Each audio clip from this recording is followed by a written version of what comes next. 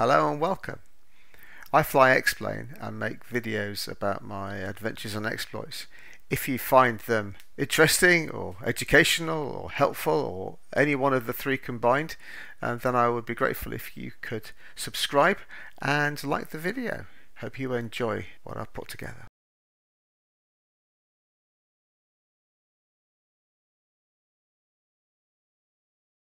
Whilst uploading a video to YouTube, I came across a very old video that I'd made flying from a place called Pound Green, which is southwest of Wolverhampton, to Wolverhampton Halfpenny Green. Now this was in response to a challenge laid down by a colleague of mine who flies flexwings in the real world, and he said, I bet you can't fly your Cessna 150 in X-Plane and land it on 28 left, which is a really short grass strip at Halfpenny Green. And the video that I found was the recording of the proof that indeed I could land at Halfpenny Green in a Cessna 150 on X-Plane 11 on 28 left. Revisiting this video, I was struck by how different X-Plane 12 looks from X-Plane 11, and I thought that it would be a good opportunity to try out the V-Skylabs Aeropract A22 to redo the flight in X-Plane 12 and just have a look at the differences. Now I love X-Plane, but I think even I would struggle to argue that the base scenery is fabulous and doesn't need enhancement. Indeed, the fact that you do have to fiddle about with and enhance the scenery and that's relatively easy to do is one of the things I love the most about X-Plane. For the X-Plane 11 video, it's base scenery plus the GB Pro add-on, which can be downloaded from xplane.org. The GB Pro add-on puts the towns, villages and cities of Great Britain into the X-Plane scenery and makes it more realistic and easier to navigate. It's not, I think, as good as Sim Heaven, but it does have the great advantage of not being massive, and so that's what I used on my laptop when I recorded this video. I've subsequently got myself a more powerful machine which has got more disk space, and I have Sim Heaven. So the X-Plane 12 flight uses the Sim Heaven and also has orthophotos. One of the big differences in X-Plane 11 and X-Plane 12 is that in X-Plane 11 grass strips and taxiways are very easy to see, and in X-Plane 12 they're not. Now it has to be said that X-Plane 12 is much more realistic in this regard. It doesn't make it any easier to find the strips and land on them though.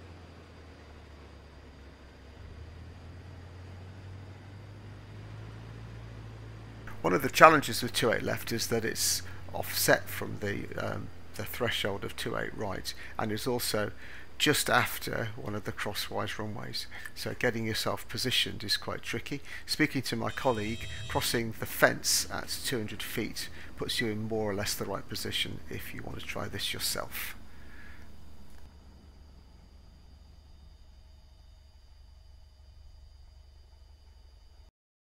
Right, so that was X-Plane 11 and a successful landing with a Cessna 150.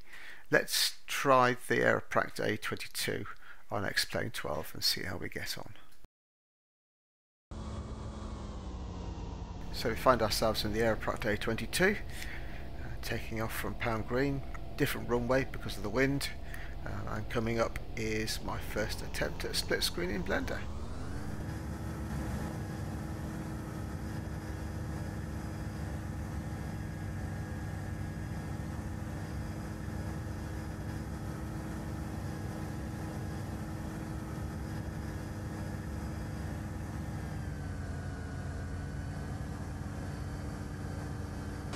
So the Aeropract A22 is made by V-Skylabs. The actual aircraft itself is a high-wing light sports aircraft manufactured by Aeropract, who come from Ukraine. And it's got very good stall capabilities. This is my first V-Skylabs aircraft, and I have to say that I'm very happy with it. It's not as straightforward to fly as you might think, but is very rewarding when you get it right.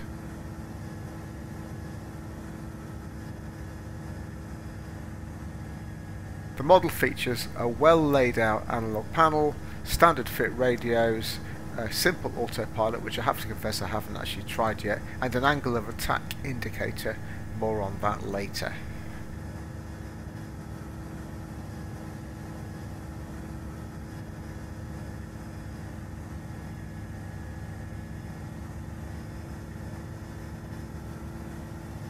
Looking out of the window, the improvements rendered by use of orthophotos, sim heaven, and just X-Plane 12, the improved lighting and so on, are obvious to the eye, I think. In particular, the accuracy of the sim heaven, placement of buildings, the types of buildings, do make a big difference when you're navigating visually, as I am.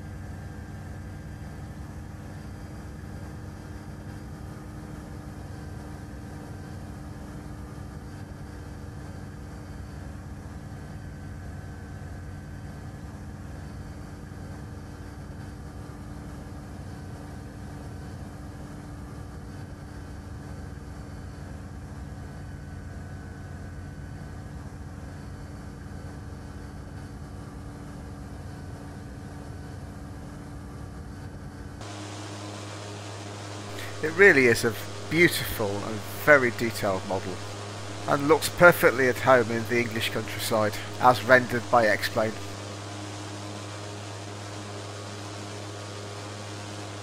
We're now approaching left base for 2-8, and just see the airfield pointed out by the mouse there.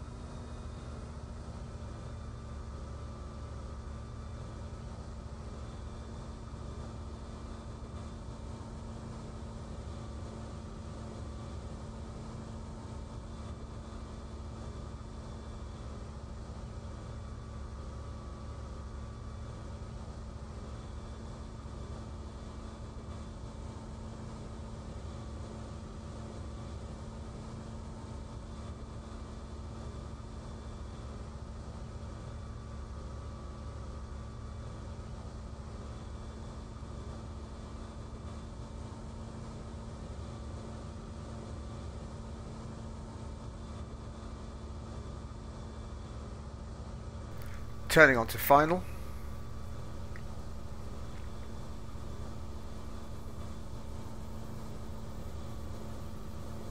Progressively slowing down. I'm putting down the flaperons. You see the difference between X-Plane 11 and X-Plane 12 fairly clearly here, in that the runway 28 left is just not visible this far out, which of course is what it really is like. So we're aiming to cross the fence at 200 feet and just keep a stabilised approach as we come down.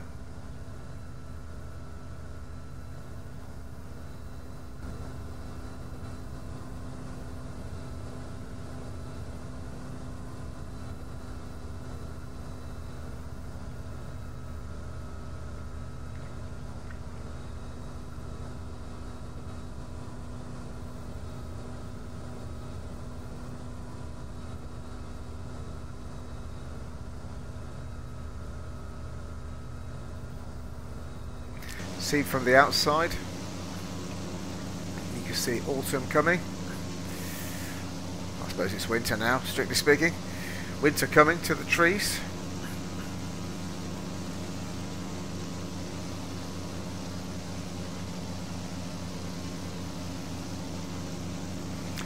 Another split screen, just so that, well, really just to demonstrate that I can do it as an experiment. It's quite interesting to watch the landing from different angles.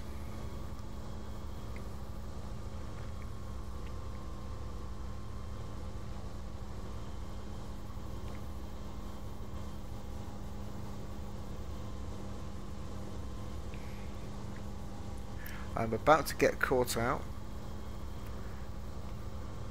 by accidentally the smoothest landing I've ever made in the aeroplane. I get to this point and you can see my wheels touch on the pitch on the top, and I don't realise that I've actually landed. Then I get distracted, so I keep the nose back, and if you keep the nose back you lose the ability to steer as the aircraft slows down, and so you slew off the runway. Let's just contemplate the lesson, shall we? The lesson that it's important to pay attention and concentrate when you're landing.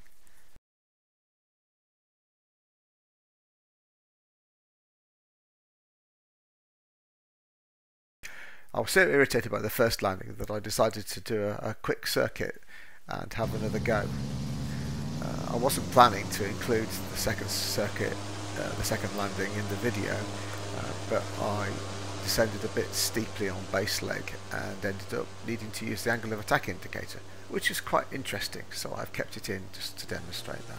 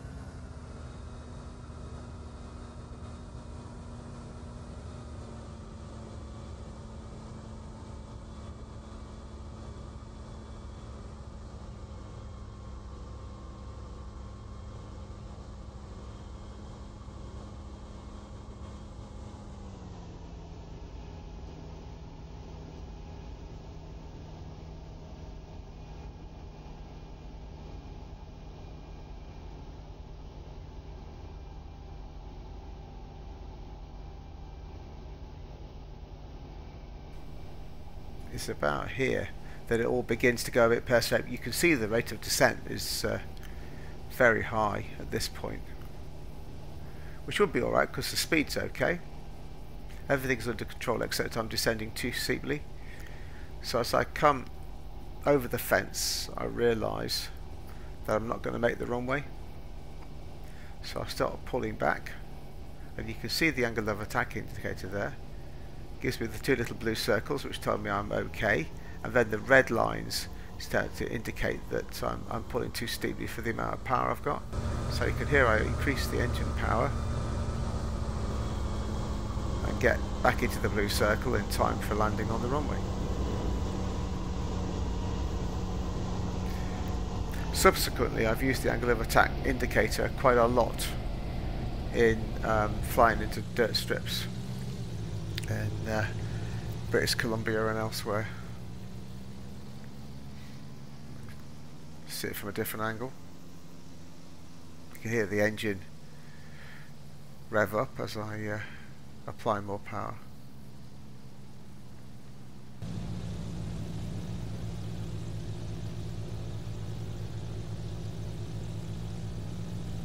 And then coming in from behind.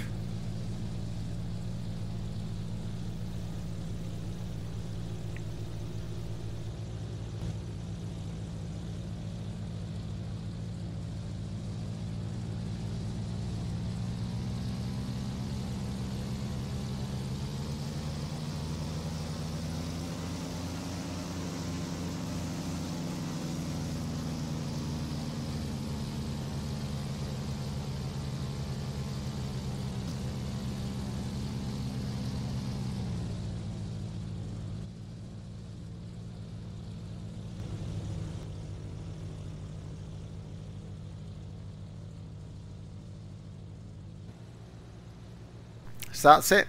Flight from Pound Green to Halfpenny Green using the very fine V-Skylabs Aeropracte A22-LS and X-Plane 12.